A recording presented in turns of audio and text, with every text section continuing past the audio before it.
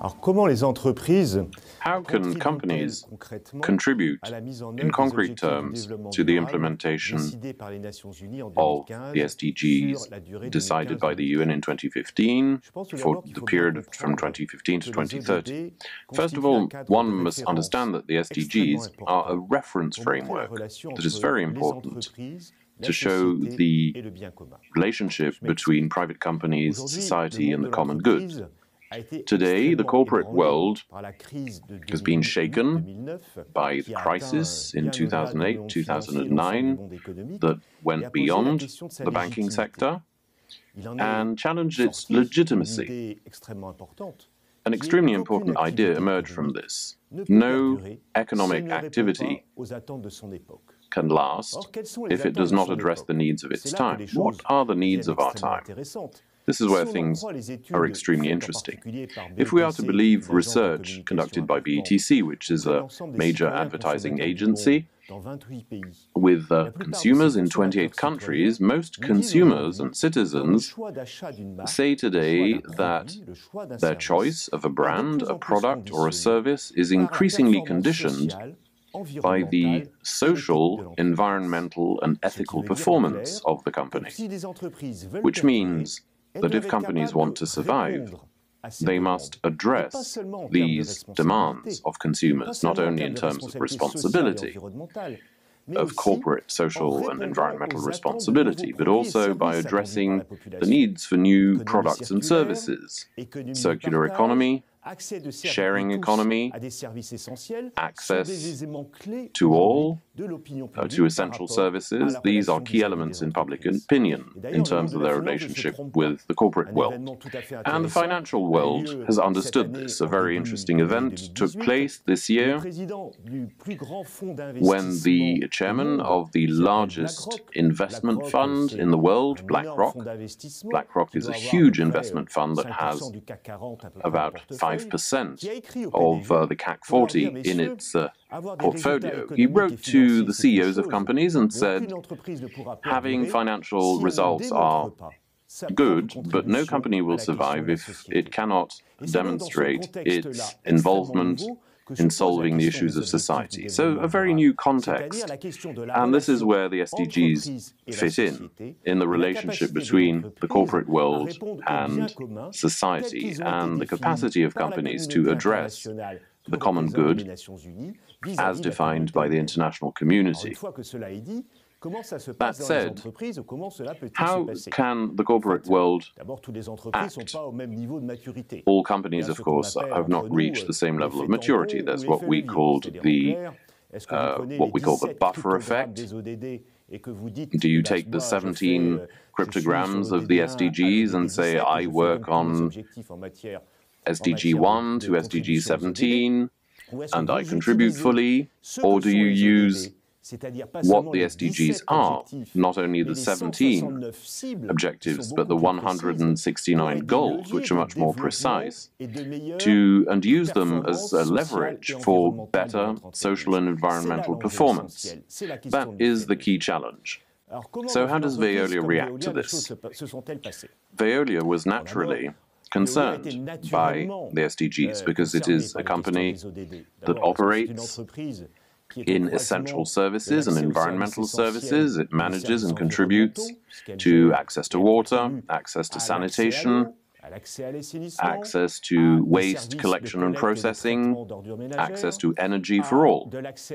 These businesses are, of course, very much concerned by the SDGs, but it's also a company which is connected to many communities, and the key challenge for it is to address the needs of these communities to manage proximity services for proximity customers. Veolia had been an important actor in the first UN program, known as the Millennium Development Goals from 2000 to 2015, with an aim to eradicate poverty, or at least significantly reduce it. And Veolia took an interest in its own business line, namely access to water and sanitation. But it also created a reporting system of its contribution to access to water and sanitation. So from 2000 to 2015, which was the MDGs calendar, it can say and prove, all of this being validated by a third-party independent body, that it contributed to access to water of 7.5 million people and sanitation for 3.5 million people. But at the same time, we also had to understand that the SDGs are not the same as the MDGs. It's a merger of the objectives of the struggle against poverty, so therefore the development agenda and the environmental agenda as created by the Rio Summit in 1992 and reaffirmed in the Rio Summit in 2012, which is where the principles of the SDGs were created. So at Veolia, we already had our own commitments that came before the SDGs. 3 commitments for the planet, 3 commitments for communities, 3 commitments for employees.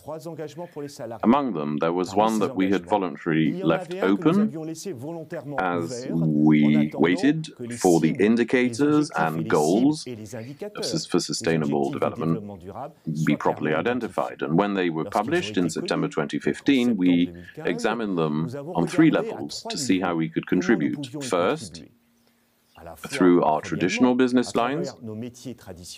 Of course, we fell under Goal 6, which is water management and sanitation. We naturally fell under Goal 7, which is sustainable, renewable and cheap power. And we fell under Goal 11, durable cities, sustainable cities, because there was a target in terms of waste collection and processing. And the second thing we did was to think about how, through our future strategy, our growth, we could increasingly contribute to the SDGs. And we found 2 major objectives there. One on innovation, because we are a highly innovative company, or more precisely, in order to address the needs of the planet in essential services by using natural resources less and less. It's one of the crucial points in the SDGs. We're going to need to innovate. And finally, sustainable consumption. Veolia is increasingly involved in the circular economy, which accounts for 17 or 18% of its revenues. It is one of Veolia's 9 commitments to sustainable development. And naturally, we have taken these 2 objectives into account. So we had 5 goals by which we were directly concerned. And then we asked all of our external stakeholders how they envisioned us in terms of these SDGs. And they very much insisted on the issue of innovation. So innovation came back as one of the major challenges for Veolia, and probably higher than we'd expected. And then that of partnership, the SDG 17, which has no goals, but which is a condition of all the others, in a sense, because the spirit of the SDGs is that there's no appropriation by one person or one of the players, but that all of the players and stakeholders get together. Governments, communities, charities, NGOs, to find the best solutions to address the environmental challenges of tomorrow. That is what the SDGs are about, and that's how they need to be envisioned within a company. And today, and probably that's the most important aspect, the corporate world is changing. The corporate world is understanding that it is with social performance, environmental performance, and by factoring in the needs of the planet and of its population, that a company will be legitimate, but also will create value. Then, of course, for the future, how will the value be shared between all of the stakeholders? Comment partager cette valeur entre tous ces acteurs?